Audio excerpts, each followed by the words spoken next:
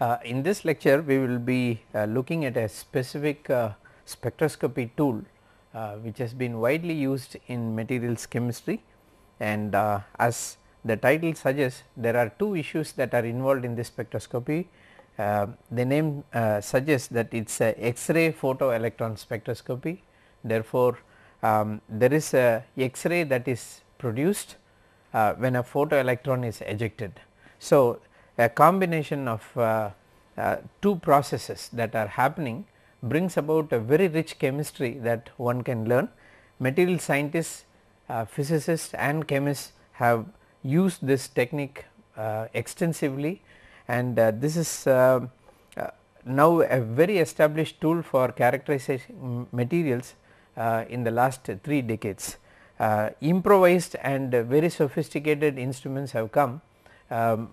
In the last 2 decades, the machine could actually occupy a very big room, but today the sophistication of this instrumentation has moved such a way that even a benchtop X-ray photoelectron spectrophotometer can be used. So, we will look into this issue of what this principle behind the spectroscopic tool is, and if there is something very highly complementary to X-ray diffraction, it is the spectroscopic tools. And as you would see in this lecture, there are several spectroscopic issues that are manifested when X-rays are emitted, and how this can be mapped and how we can translate this into quantifying some results, we will see in the next few slides. And to start with, let us see how we create X-rays and how the spectrum of a X-ray tube is generated. Now, when a incident electron beam is incident on a core electron that is in the K shell, then there are several things that can happen. Electron can be ejected out of the, to the vacuum level, which means it is totally out of the binding force or binding energy of the metal, or it can actually have a electron loss energy situation that is involved, or electrons can be produced, X-rays can be produced from one of the L shells to a K shell when a electron jumps from one to the other. So, we can actually look at the particular X-ray that is produced during this transfer of this electron from L shell to K, and that can be characteristically mapped for a particular element, and this is the characteristic radiation that one observes, which has two components, K alpha and K beta, but usually we try to use K alpha because the intensity of K alpha is much higher than K beta. So, we will now look at the process that involves generation of X-rays, which is typical of a material, and this has to do with the core shell electrons instead of the valence band electrons. Therefore, this is particularly called as X-ray photoelectron spectroscopy.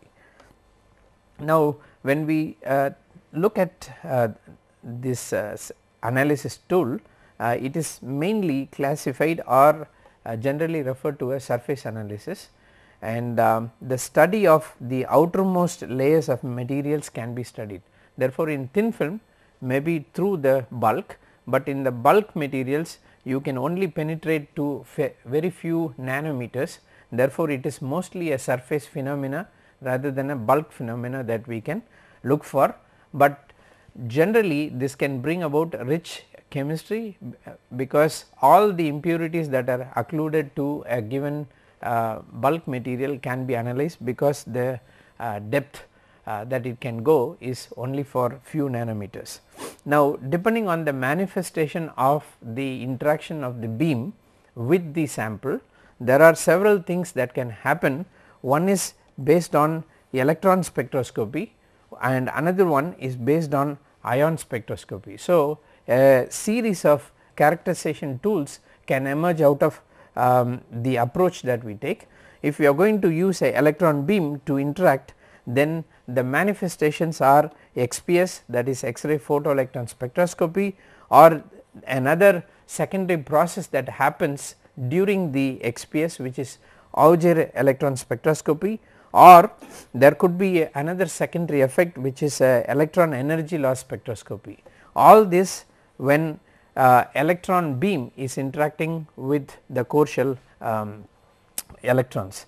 We can also have ion interaction with the matter, and as a result we can come across several spectroscopic tools which can carry useful information. One is SIMS, that is secondary ion mass spectroscopy, can give you very refined information into all the corresponding elements or impurities that are present in the surface, or the Rutherford backscattering, which is another very sophisticated tool where helium ion is sent into the lattice, and if the lattice is actually ordered, then you have a good channeling that is happening.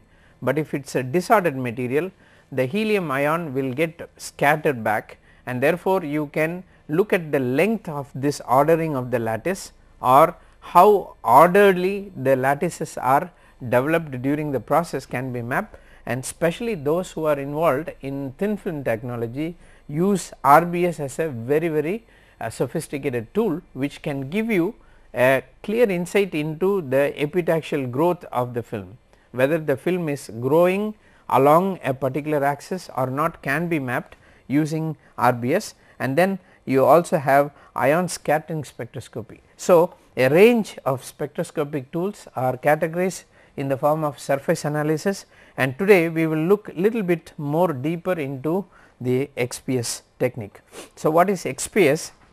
X-ray photoelectron spectroscopy is actually based on the photoelectric effect. That is why it is called X-ray photoelectron spectroscopy, and this was developed in mid 60 by Kai Seiban and his research group at the University of Uppsala in Sweden, and since then this has been a pioneering probe tool. So, what is XPS and how historically we can identify this? 1887 it was actually the discovery of photoelectric effect, and this was not explained based on classical physics, because what we saw from the photoelectric effect was not commensurate to the theory that was existing about light. So, in 1905 it was Einstein who used the issue of quantization proposed by Max Planck, and he explained what this photoelectric effect means, and the first formulation of basic XPS theory by Rutherford in 1914, and then photoelectron spectra of different elements were recorded in 1920, and then on it has been a major effort as a surface probe tool. Now, what really happens in the photoelectric process, as you would see, the incident X-ray actually falls on the core shell electron, that is K shell, and this is immediately ejected as a photoelectron. So, this is the photoelectron that we are trying to map, but in the process there are several things that can happen. Once the hole is created here, then the neighboring shells, that is in the L1, L2 or L3, will quickly translate one of the electrons to the lower shell, that is K shell, and thereby secondary processes do emerge. So, XPS spectral lines are identified by the shell from which the electron was ejected. It could be from K shell or L or M and so on. The ejected photoelectron has a kinetic energy which is h nu minus binding energy minus phi, and this is actually from the instrument. We will look at this equation because we are familiar with this expression from photoelectric effect, which is your work function plus half mv square. This is your basic expression from photoelectric effect, but what you would see here is an extra parameter that is coming, which we will try to understand as to why we do that. Following this process, the atom will release energy by emission of an Auger electron. So, where this Auger electron is coming into picture, the L electron falls to fill the vacancy, which is step 1. So, once the photoelectron is ejected out from which was from here, the photoelectron was ejected, and in that place one of the L2 or L3 electrons will actually come and fill this place, and to conserve energy one of the other electron will be emitted. As a result, you are actually getting a Auger electron, which is actually not the photoelectron which was ejected in the first step. Therefore, two different processes do occur. One is Auger electron which is coming, and the other one is the photoelectron, X-ray photoelectron. So, the kinetic energy of the Auger electron is actually different from the kinetic energy of the photoelectron. In photoelectron we are bringing in other phi, and this binding energy is also a work function of the sample. This is typical of the sample, and this is typical of the machine or the electron gun, which will come to it. Therefore, there are two work functions that are related when we talk about XPS. We are talking about the kinetic energy of the Auger electron, which is linked to the energy of the electrons in different levels. So, both are different, the information that you get is different. So, the X-ray induced Auger electrons can be actually mapped in this way.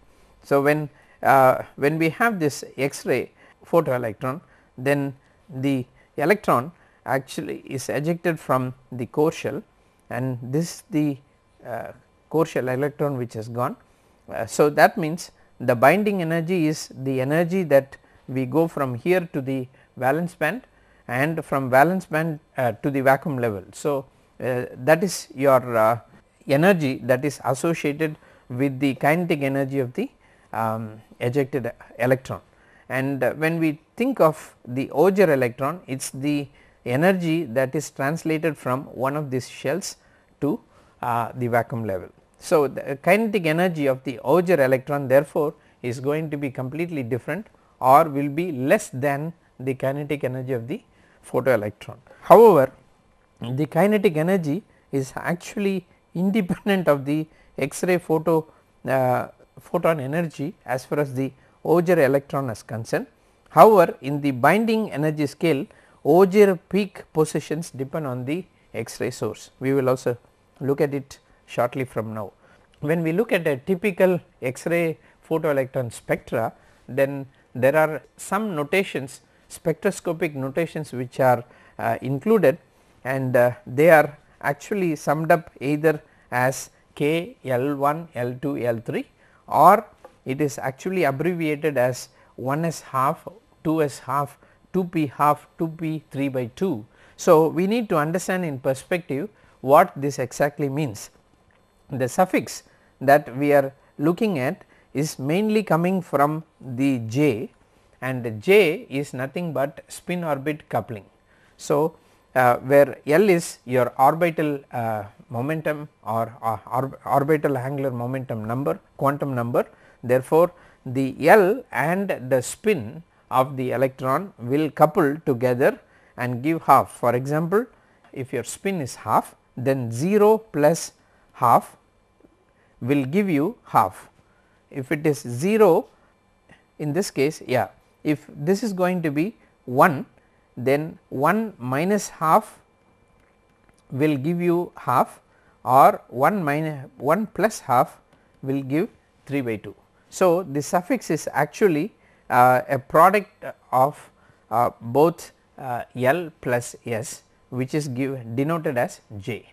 Okay. So, depending on the shell, we can abbreviate this as L1. If we say L1, then we talk about 2s half, L2 is 2p half, L3 is 2p 3 by 2. So, by this way we can actually map all the shells or the electrons related to that particular shell, and these are having very characteristic binding energy, which we will see shortly from now.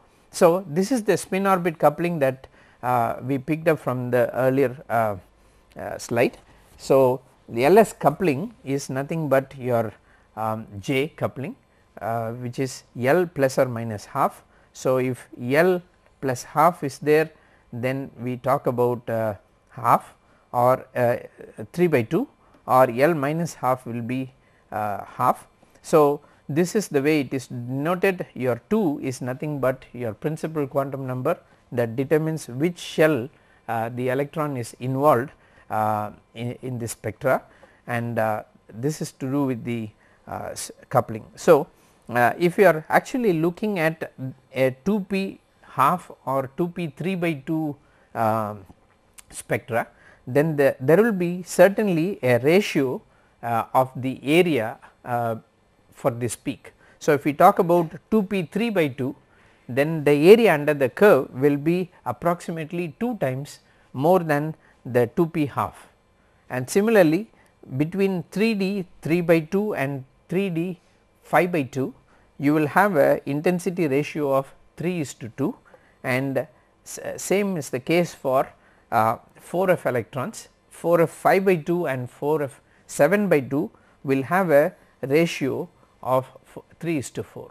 So, looking at this we can easily map, even without a notation. Looking at the area under the peak, we will be able to immediately say what is the sort of peak that we are looking at.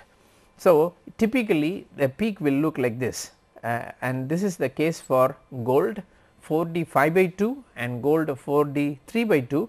As I told you in the previous case, that if it is a d electron, then the ratio would be somewhere between 2:3, and you can see that very well here, and the area under this curve will be the measure.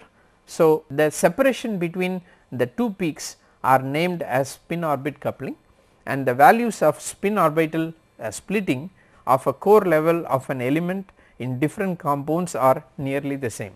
So, this splitting will nearly be the same for almost all the elements, and the peak ratios of the core level of an element in different compounds are also nearly the same, because it does not depend on the material, but it depends on the spin orbit coupling. So, these are very unique to the quantum states. So, what we can identify therefore is, in spin orbit splitting, the peak area will assist in the element identifications. Now, how will X-ray photoelectron spectra chamber look like? The analyzer, which will actually analyze the X-ray photoelectron, will actually be a semi hemispherical chamber, and this is how it goes. If you have a X-ray source which is hitting the target, that is your sample. Now, electron is ejected out beyond the vacuum level, and this is actually translated through a semi hemispherical chamber, which is the inner layer is actually coated with gold. So, outer chamber might look metallic, but then it is actually plated with gold. So, gold is your analyzer, and this is actually channelized so as to get the stuff directly to the detector through a photomultiplier tube. So, this is in essence a simple setup of a X-ray photoelectron spectrophotometer. So, because we are actually using an analyzer which is gold in this case, now this has to be, since the gold is acting as a reference detector where all the photoelectrons are collected, the work function of the gold is also to be equated or grounded to the sample. Therefore, the Fermi level of both the sample and the analyzer has to be same, and as a result we need to include the work function of gold electrode also, and this is a typical picture of a assembled analyzer that we are talking about. So, you would have the sample fitted here, and then it will go through the detector and the photoelectron will be mapped. So, this is a cartoon that tells how simple or how intricate the assembly is made. Now, when we talk about XPS energy scale, there are two things that we need to understand. One is the XPS energy with respect to kinetic energy and the XPS energy scale with respect to binding energy, two things are there. So, when we talk about kinetic energy, the expression that we follow is kinetic energy is equal to the incident energy of the electron beam and the binding energy of your sample minus the work function of your spectrophotometer, which is nothing but gold. So, we usually take the gold work function and we minus that, because that is also involved in the analyzing process. Photoelectron line energies therefore are dependent on photon energy, whereas the Auger electron line energies are not dependent on photon energy. This is a very important principle. So, only the XPS lines are dependent on the photon energy, which we are talking about this, and the binding energy is not dependent on this h nu. So, why we use spectrophotometer work function? Because electrons are detected when reaching the detector's Fermi level. Kinetic energy is therefore measured relative to the detector's 0 point. That is why we use the work function, and in addition sample may be on a different potential, that is it can be charged. When we talk about the energy scale in terms of binding energy, then you will easily find out that we are talking now about binding energy which is equal to h nu minus kinetic energy minus phi spectrometer. So, in this case the photoelectron line energy is not dependent on photon energy, whereas Auger electron is dependent on photon energy when we think about binding energy. Okay. So, the binding energy can be calibrated by standards. Typically we always use carbon 1s standard, because when we are running the vacuum system, there will be some amount of carbon in the vacuum which will get deposited on the surface of the sample. Therefore, carbon impurity will always be there however you treat your sample, and therefore, carbon 1s which is coming from the vacuum chamber will actually serve as an internal standard. How much ever we try to flush out this sample, yet we will see a very clear carbon 1s spectra, and that is typically 285 electron volt, and that is used as a reference point. And then we also have gold 4s7, that is 7/2, which appears at 84 as a reference point. If suppose these binding energies are differing by 1 electron volt or 2 electron volt, then we need to use this as a correction factor when we are analyzing our sample. So, that is the way we do. The two things that we saw is the binding energy reference or the kinetic energy reference.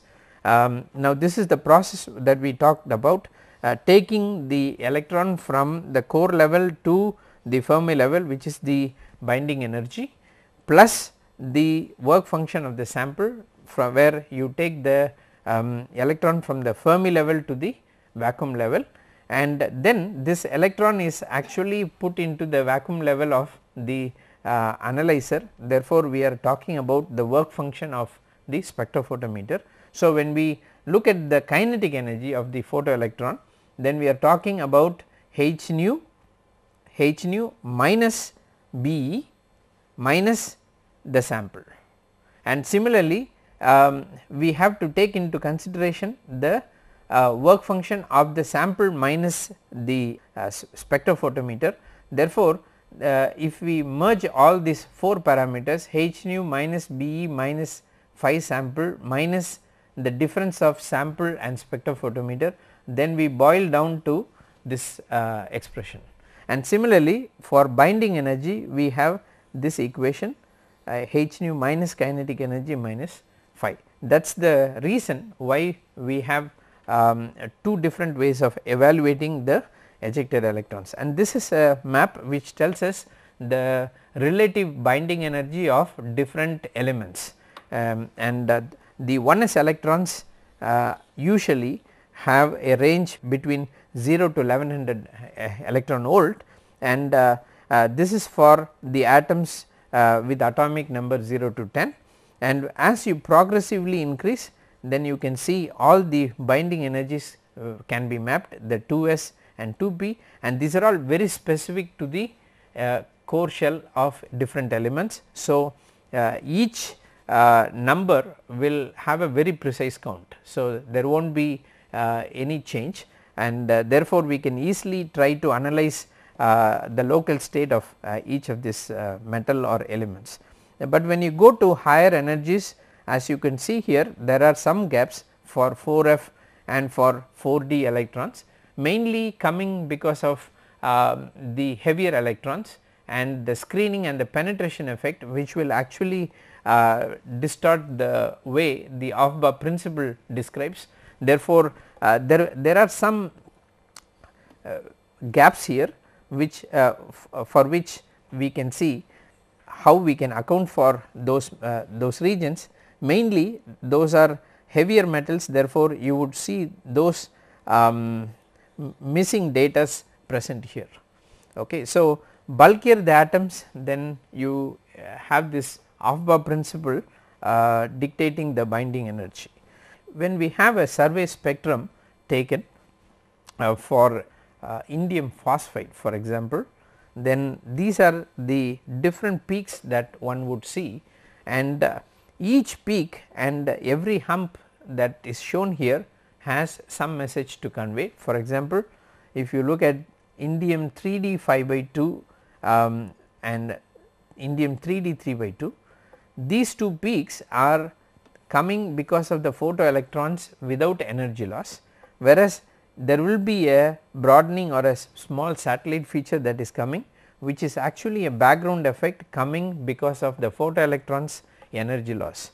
And as you would see here, you can pinpoint each of these peaks, which is characteristic for indium 3s, 3p, 3d, and phosphorus 2s, 2p, and indium 4d. So, each of this peak can be monitored precisely, and this is a survey spectrum of a nickel foil, which clearly gives you the peak for 2p and also for 3s and 3p electrons, and in between you also see the Auger lines which are coming, and typically you cannot avoid the Auger lines in a survey spectrum, but you can easily make out which is coming from a Auger spectra, mainly because they will be asymmetric and it will be broad.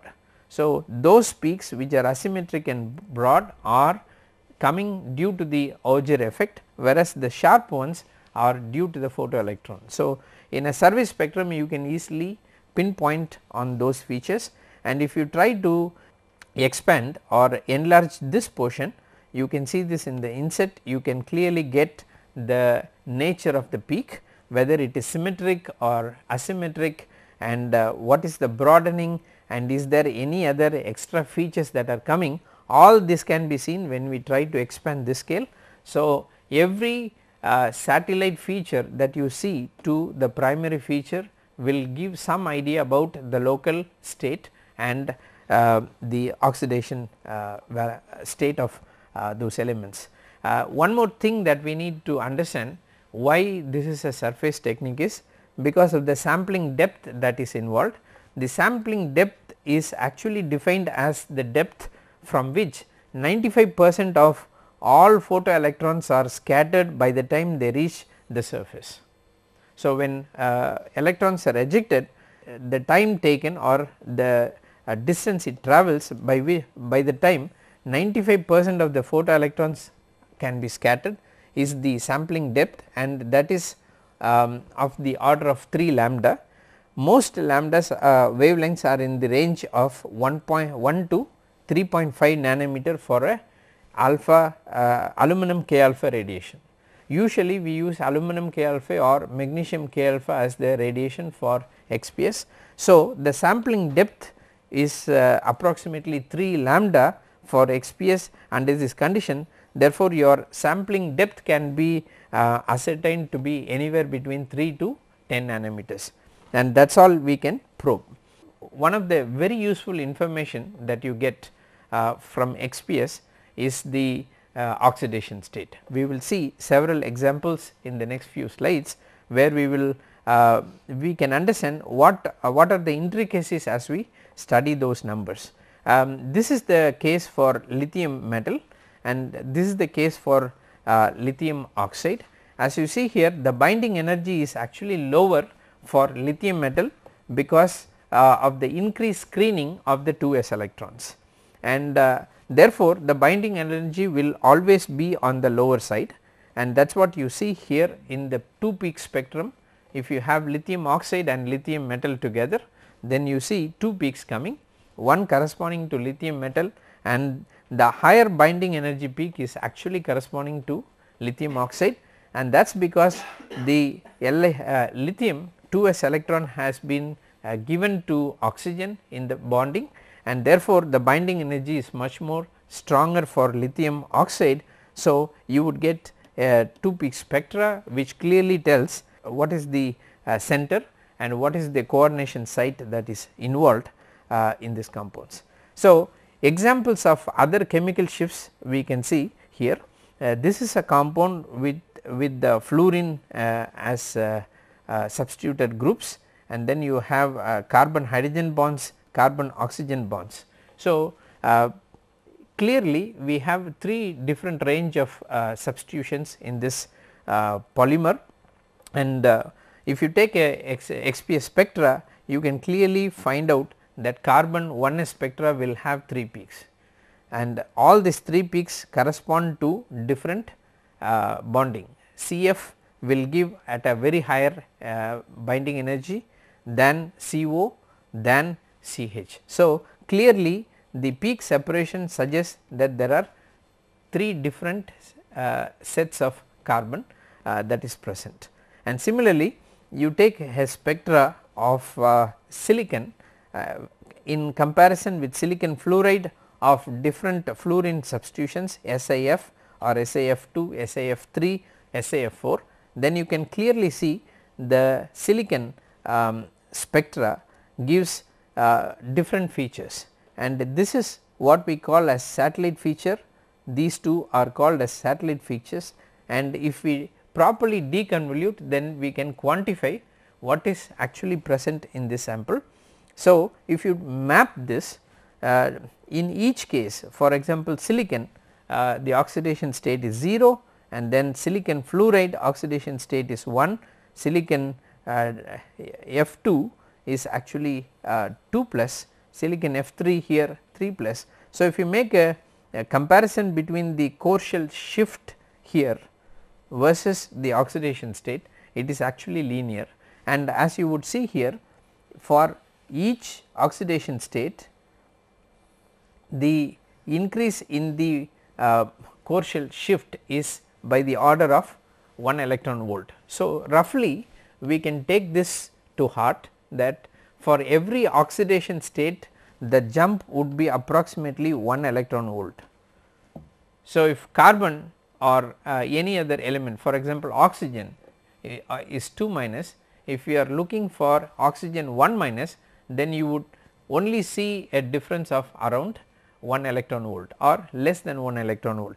There it cannot be 2, then there is something else which is happening. Therefore, this calibration clearly gives you an idea that it has to be somewhere around 1 electron volt for a change in oxidation state by plus 1 or minus 1.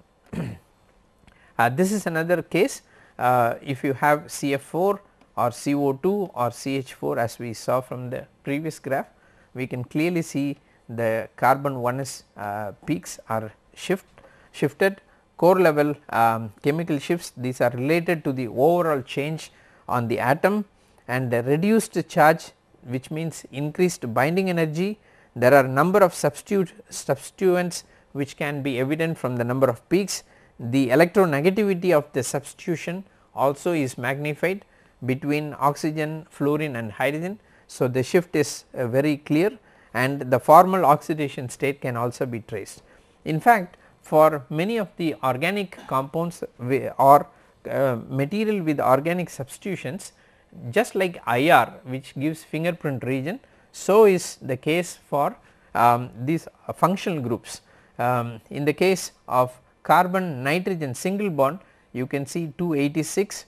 In the case of keto group or ester group, it is 289, and when we go for fluorocarbons it is 290, and when we go for complete substitution of CF3 you can go to 293. As you see here, the range of shift in the binding energy for carbon 1s can vary up to 285 to 293, which is nearly 12 electron volt, and that totally depends on the substitution that is going along with the carbon atoms. So, this can become a very useful tool, because as I told you, carbon 1s 285 is a very good calibrant, which is the hydrocarbon. So, compared to that, any other functional groups that are there, you can easily pick out selectively which particular carbon atom is there. For example, if you take a compound which is hygroscopic, it will also absorb carbon dioxide. So, it will form carbonates. So, easily you can map based on the position of your carbon 1s whether it is a carbonate impurity is present. So, the core level chemical shift for carbon 1s can be easily found out, and therefore, the chemical environment can easily be ascertained in our materials. In the next example, we will take example of metal oxide in comparison with pure metal and try to see what is the approximate shift and what is the nature of shift that you can expect. As you can see here, this is a iron 2p spectra, and in this case you can see metallic iron actually shows a much sharper peak, but once we talk about oxides or iron oxide, then we see a more broader peak, and the difference between the iron oxide peak Fe 2p peak from that of the pure metal is approximately of 3 electron volt, and this 3 electron volt suggests that the oxidation state of iron actually has shifted from 0 to plus 3. And similarly, let us take the case of a partially oxidized magnetite, and if you map the Fe2p line spectra of this magnetite, you would find out apart from the Fe3 peak which is visible here very clearly, you also see a small inflection, and there is a asymmetry in the XPS peak. The moment we see asymmetry in the peak, then we got to be cautious. The baseline shift here can actually come from many issues which we will also see, but one of the things that we need to find out is the sort of a satellite feature that is bent here, and if we try to deconvolute, we would see a proportion of this peak and a smaller proportion of this peak coming into picture, which suggests that it is partially converted to Fe2 plus. So, the nature of the XPS peak will clearly tell us not only about the proportion, but also about the mixed valence states. Take for example, the case of oxygen 1s spectrum, and in the case of metal oxide you would see a very clear oxygen 1s, whereas because of surface hydration you will also see a satellite peak which is coming. So, you can easily map whether the iron oxide is pure or it is having some water of hydration associated with it. Similarly, in the case of cubic boron nitride crystal, if we try to take this crystal and look at the boron 1s or nitrogen 1s, you would be confused with the sort of spectra that you are seeing here. Mainly such a unsymmetric broad spectrum is coming because of the surface impurity, and in the case of boron nitride you would actually have oxide impurity which brings about this broadening and this multiplet feature. And similarly, the case of nitrogen, you can see that there is a ambiguity there. What you do here is, as a protocol in XPS, before we map the 1s or 2s or 2p spectra, as a regular protocol it is suggested to sputter the sample with 200 electron volt argon ions, and this sputtering actually is bound to remove all the surface occlusions or adsorbed molecules. Therefore, after sputtering you can clearly see that the boron 1s is giving a very sharp Gaussian peak. Similarly, nitrogen 1s gives a very resolved peak. Therefore, it is very important when we study XPS that we just do not map your spectra, rather you do the surface treatment in the first place.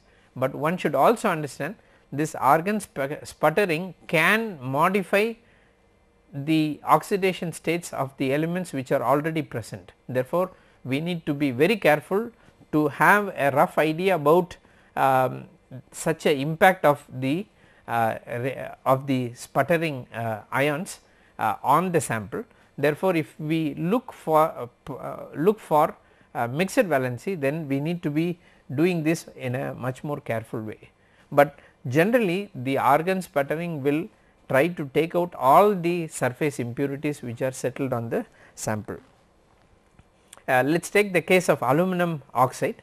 Aluminum oxide actually we can not only map the trivalent state or the zero valency. In this case the metal and the aluminum oxide clearly shows 2 peak spectra. So, we know that both aluminum oxide and aluminum is there, but apart from that we also get to see that the oxide thickness can be mapped, which is of the order of 3.7 nanometer.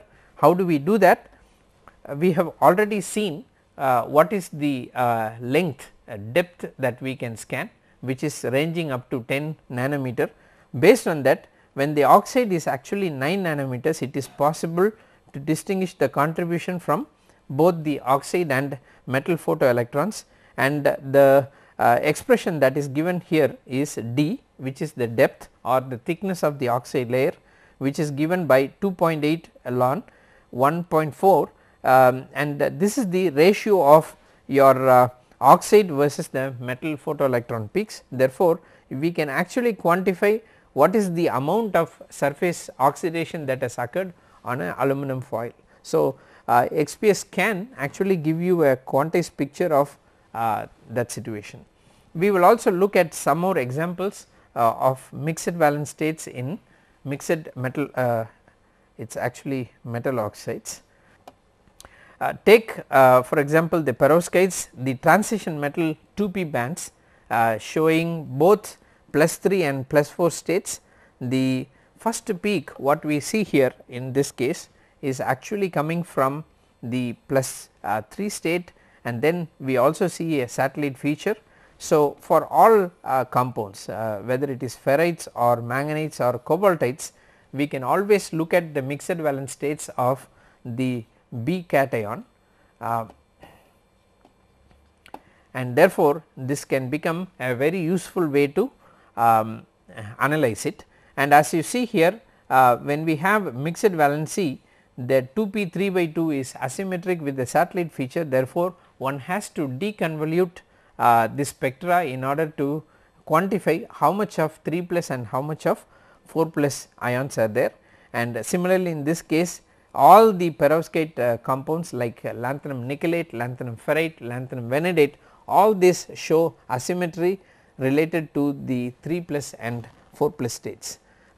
Here is another cartoon which gives us a range of oxides starting from LaMnO3, cobaltites, ferrites, everything can be mapped. For example, these two compounds can serve as a standard when we are specially analyzing mixed valent compounds or substituted ones. As you know here, a pure LaMnO3 actually should have Mn in 3 plus, but when you substitute calcium in the lanthanum site, Mn3 and Mn4 ratio will be present. So, how do we map that? We can take the individual spectra of Mn2O3 which is predominantly 3 plus and MnO2 which is predominantly 4, and therefore, these two can act as a standard to find out how much of 3 and 4 is present, and looking at the peak positions we can clearly map whether the 3-4 combination exists. Similarly, in the case of ferrites, we can use Fe2O3 as a standard to see how much of reduction in the oxidation state or oxidation has happened from Fe3 to Fe4. And here again there are other examples given. Only thing in this case it is about K absorption H, therefore, you can see the values are much less because we are talking about K shell. So, this can the K absorption H can also serve as a useful number when we try to map between substituted ones and the parent perovskite oxides. When we look at the XPS, there are other advantages that we have. For example, if we look at lanthanum nickelate and substituted with more than 2 metal ions, all that we can observe from the lanthanum 4D 5 by 2 and 4D 3 by 2, you can see here hardly there is any change. In other words, the lanthanum valency is not affected in the process when substitution is going on. Therefore, rare earth positions, peak positions can also serve as an internal standard because they do not exhibit mixed valency, except for praseodymium, which shows 2 plus, 6 plus and 4 plus oxidation state. Lanthanum in general can show a very precise number, and so is the case for oxygen 1s. You would hardly see any change happening unless or otherwise a peroxo species is present. So, when we have these perovskite compounds, taking a look at lanthanum and oxygen position itself can be a useful calibrant to see whether the effect is predominantly coming from the mixed valence states. So, the features of such XPS spectra are given here, and this can also be used for a methodical study. For example, if we are going to make a systematic substitution of zirconium into ceria, then this can use as this technique can be a very successful one. As you would see here, with substitution of zirconium, you can see this 890 EV peak is actually decreasing in intensity. Why? Because zirconium is in 4 plus and cerium can actually exist in both 4 as well as 3. So, when you substitute zirconium, then there is a fallout of one of the oxidation states of cerium. As a result, you can clearly see a systematic trend, and so is the case for zirconium. You can see the position or the peak intensity varying as we substitute in ceria. So, we can clearly map or make a very detailed study, especially when we are looking at solid solutions of 2 dissimilar metals.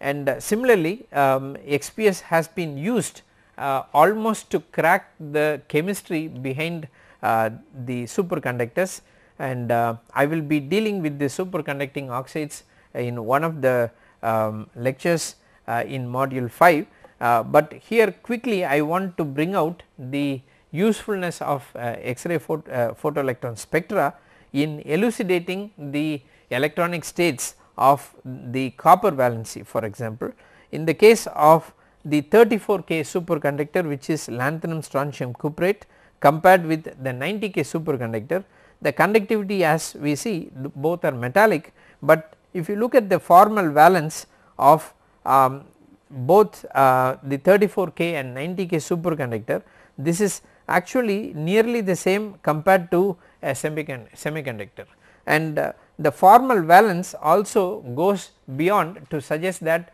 copper is not exactly in copper 2 plus, but it is in a higher valence state. So, if you make a comparison with a standard compound, which is copper cupric chloride, which is a well studied system, and if we try to reposition this to match with the copper 2p core level spectra, you can clearly see that there is the copper 2p 3 by 2 and 2p half spectra, they are both divided. In other words, they show a split in each peak. So, the split in each peak clearly shows that copper is not remaining totally in copper 2 plus, but a part of copper 2 plus is oxidized to copper 3 plus, and that is happening in order to bring the charge neutrality into this lattice, and therefore, this valence state of copper 2 plus and copper 3 plus has really helped the community to ascertain what is the conduction mechanism which actually drives this superconducting oxides to show absolute 0 resistance. So, XPS is a very useful tool therefore, to provide the mechanism in a much more elegant way, and this is another example which I will be talking about in module 1 under combustion synthesis, where noble metal ionic catalyst has been proved to be existing, because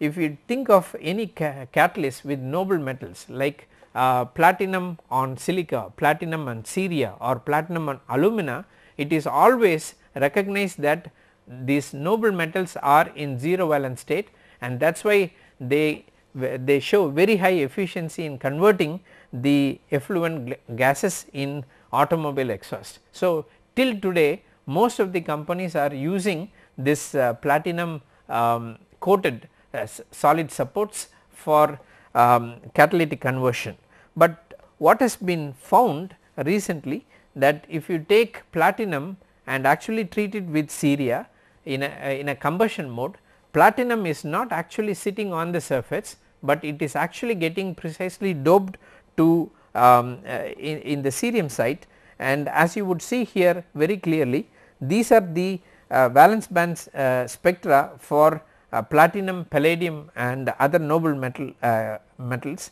whereas when palladium is actually doped into ceria, you can see the spectra is completely different from the noble metals. What it suggests that platinum is actually getting doped and it is in 2 plus state, and because of that one can see that 2% and 1% platinum doped in titania shows a tremendous increase in the conversion compared to the undoped ceria state. So, a mechanism has been very clearly elucidated based on XPS spectra, where the substitution of this noble metal precisely into ceria and the valence state has been ascertained using XPS spectra. And similarly, if you take a alloy and then try to see what is the influence of doping gold along with aluminum, we can clearly find out that if we have gold, then the oxidation of aluminum to aluminum hydroxide or aluminum oxide can be inhibited largely because of this alloy formation with gold. So, if you take the XPS spectra of aluminum and you do a comparison with the aluminum gold alloy, you can clearly see that the conversion rate is much faster in this case compared to gold alloyed aluminum. So, when we try to look at the degradation process of alloys, XPS again can prove very useful. So, in next few slides I just leave with some parameters which we need to bear in mind, what to look for and what not to look for, or what to avoid in XPS data. Number 1, as we know that we are looking at the splitting, and as a result we are mapping the unusual oxidation states, and we will also be observing the Auger lines in the XPS spectra. But apart from that, we will also get X-ray satellites and surface charging effects, intrinsic satellite effects, all this can come into picture. So, one has to be careful while trying to analyze the nature of XPS spectra. For example, surface charging can become a very important issue when a specimen's neutralizer is actually on. You can see this is the peak due to Al2O3 and this is due to aluminum metal, but once you remove the specimen neutralizer, because of the surface charging, this peak actually gets shifted here, but the aluminum peak will remain the same, but this peak has actually moved here. So, we need to be very careful about the charging effects which can totally mislead our analysis, and also the XPS data analysis has to be viewed carefully. Now, we can try to use the peak area analysis. In this way or we can just draw a baseline this way and try to analyze, but what is actually expected is a optimization of your baseline which has to be in this form. Now there are several softwares which can help us in adjusting the baseline correction, so that the area under this peak can be mapped to quantify the amount of this oxidation state that is present. Therefore, the peak analysis or the deconvoluted peaks need to be analyzed with proper precision. So, this can prove to be a very useful technique, especially when you play with the heavier metals. So, more than organic samples, the inorganic samples have taken a much better attention as far as XPS is concerned, and lot more informations can be drawn with XPS, and this can be quantified. So, this is one of the spectroscopy where it is not only qualitative, but it is also a quantitative picture. In the next few lectures we will also look at other spectroscopic tools which can be used for surface analysis.